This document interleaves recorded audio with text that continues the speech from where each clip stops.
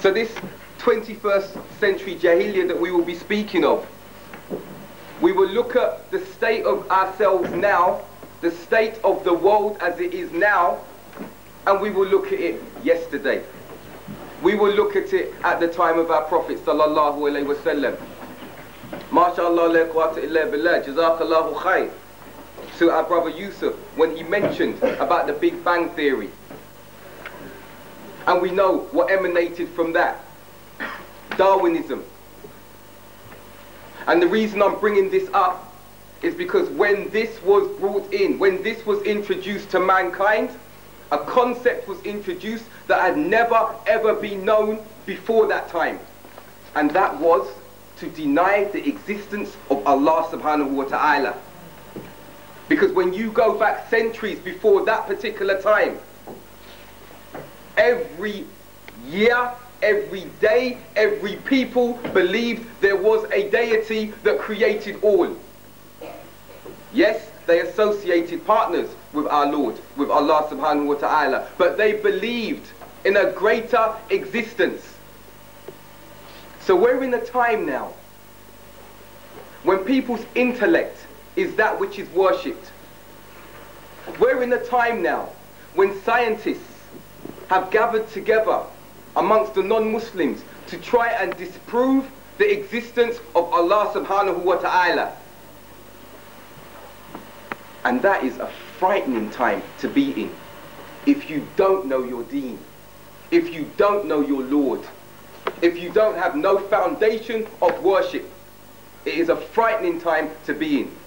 Because when you don't believe in Allah subhanahu wa ta'ala, how then can you live? You are dead whilst you are alive. And let's look as we go through this time. I might use a somewhat unconventional approach, and for our non-Muslim guests who are here as well. This is for you as much as it is for the Muslims. You have to consider what your position is at this juncture. You have to consider looking at the moral decay of society, where we are going to end up. You have to consider, when I finish being intoxicated with the love of this life and I die, is there really something after life?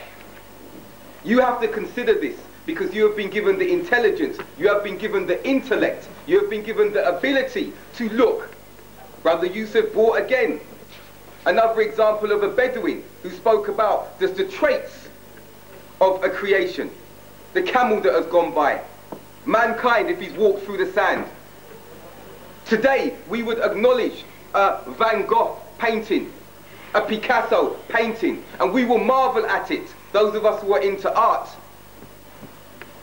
But why then do we ignore the grand artistry of Allah subhanahu wa ta'ala when we look at ourselves, our very fingertips, when we look around us at the very creation, as has been mentioned in the talk that preceded? And we will speak, we will look at why we ignore these things, our Muslims, our non-Muslim guests. But let me start with this, a thing that the Prophet ﷺ said to some of his companions. And listen very carefully, because before we forget, the companions are those whom Allah attested to in Surah Ali Imran, ayat 110, as being the best generation ever to have come forward from mankind. Allah said upon the Sahaba in Surah Al-Baqarah, ayat 143, that they were ummatun wasat. Allah said in Surah An-Nisa, ayat 115, after using the Prophet ﷺ as a criteria for guidance, he also used them. Whosoever contends with the Messenger ﷺ, we know this ayah, after guidance has been plainly conveyed to him, and chooses a path, this is the qualification now, and chooses a path other than that of the believers, the Sahaba. They were used as a criteria. Why? Allah says, we shall leave them in the path they have chosen. Those who turn away from the guidance of the Rasul sallallahu alaihi wasallam, those who turn away from the understanding, the fahm of the Sahaba and the two succeeding generations. Allah says in this ayat, we shall leave them in the path they have chosen and land them in hell. What an evil journey's end.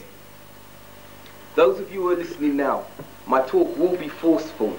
My talk will be somewhat emotive because we are living in a time and we are living in a predicament where the Muslims are in a mess and mankind, the rest of mankind,